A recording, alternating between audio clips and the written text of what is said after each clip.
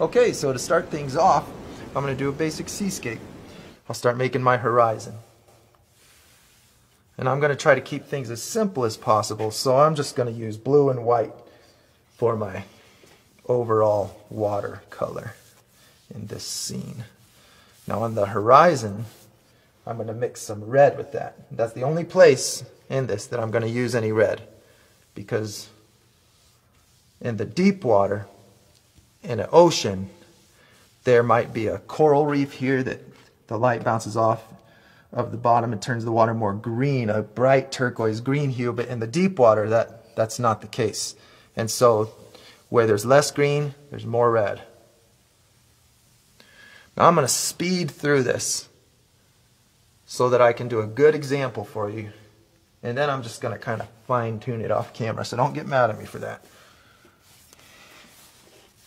When you're doing a gradient,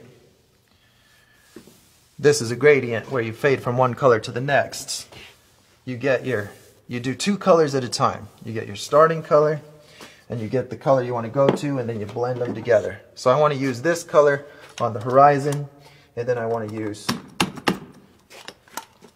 a blue and white mix toward the middle. I want it to get lighter and lighter as it goes down, so let me show you.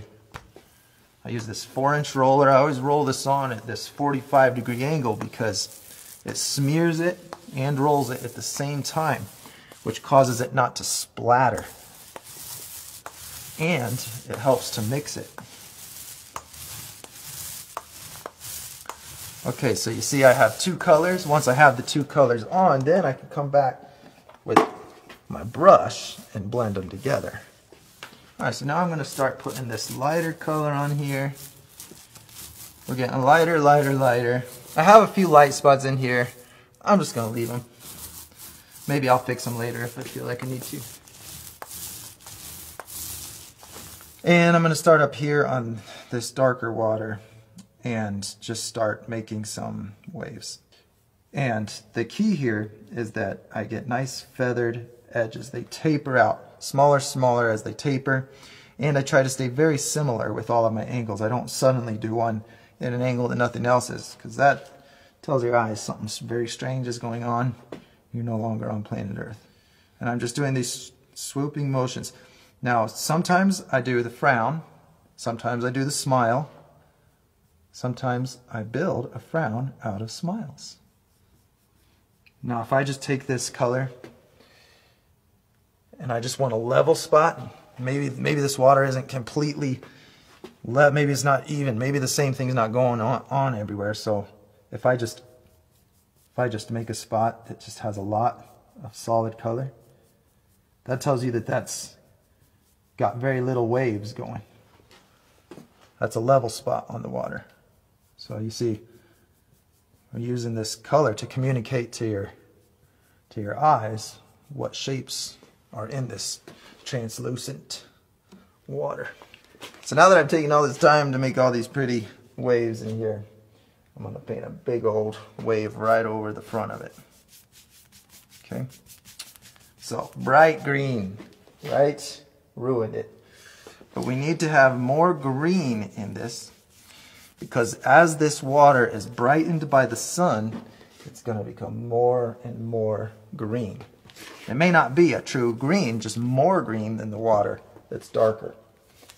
Darker at the base. You want it to drop right down into that blue color there. And I think I need to use more paint. Ooh, I like that bluer tone. It's greener than this, but bluer than this. I like it. This looks good too. This looks good too. We'll do a compromise between the two. The white water. Pure white. Of course, it's not going to be pure because I got all this green and blue in my brush. But it's whiter than anything else in the picture. So I'm just going to start moving my brush in the direction that I want this to go.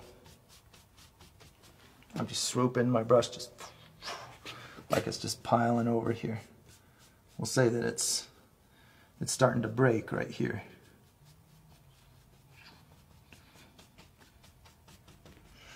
And here. We'll do a little bit. Now they don't have the same, I've seen a lot of waves that were where the artist made it breaking evenly across the whole wave, and I just don't think that looks as good. It's nice if you make it breaking in some areas, but not others.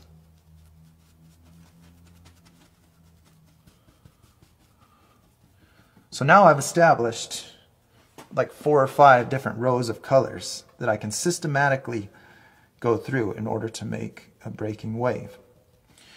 The bright white water, the shadow of the white water, the shadow cast on the wave that's not white water, then the highly saturated bright color coming through the wave, then the shadow that's cast on the surface of the water. It's 1, 2, 3, 4, 5 stripes of color that you just kind of stagger across. And if you just get those colors right, it's amazing how quickly it starts to look like one of these crashing waves. Now, I need to pay attention when I made my waves. I mean, I don't need to, but it's good if I do, because then I can go with the shapes that I made. So like this is a wave, so maybe it comes down, then up again, then down. See? So if you follow the shapes that you've made, you stay consistent with this, what you've created, and it's gonna look a lot better for you. So maybe this ramps up and then down again right here, maybe up and then down again. Because I have my shadow color established for white water, so if I have this white sea foam, then I'll just continue. I'll just continue these up. I'll try to connect it so that I need to find the lines and connect them.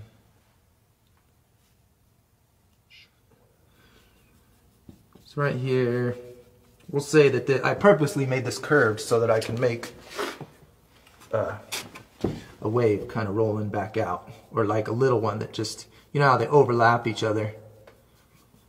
Okay, so you get all this white water right here in the front. And this is where the shadow becomes a lot more important. So this is coming up on wet sand, so you can get both a shadow and a reflection, causing a lot of times that real hard edge. And they're a real defined little shadow. Maybe what color did I use? Yeah. One thing I can assure you is that my painting is wrong. They always are.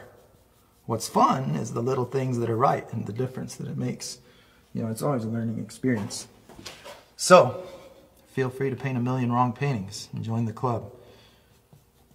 One thing that can really help with the realistic quality of these foreground waves breaking on the shore here is putting a shadow underneath these little strands of sea foam here.